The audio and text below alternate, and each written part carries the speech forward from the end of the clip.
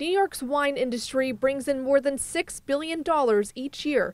It provides thousands of jobs, and tourists are eager to sip a nice glass of Riesling or any other local specialty from wineries all over the state, including the southern tier.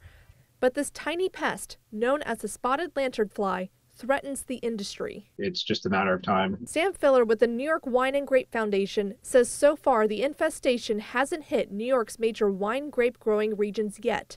But there's been sightings all over, including the southern tier. It's definitely a concern because the experience in Pennsylvania is the spotted lanternfly totally decimated vineyards that had to be replanted, and it's not a inexpensive proposition. It's also a threat not just to the wine industry, but the juice grape industry is really big in New York as well. So there's a lot of Concord grape growers in Western New York, especially in Chautauqua County. So there's over 20,000 acres of grapes planted there, and those are definitely more threatened than some of the wine grape areas of the state because they share multiple borders with Pennsylvania where the infestation's been really bad. Senator Chuck Schumer is urging the USDA to use roughly $200 million in a specialty crops pest program to bolster the state's efforts to prevent the insect from spreading.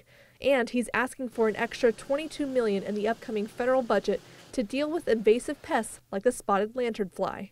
So they really have a lot to lose if spotted lanternfly shows up and destroys their vineyards. At the Capitol, Rachel Knapp reporting.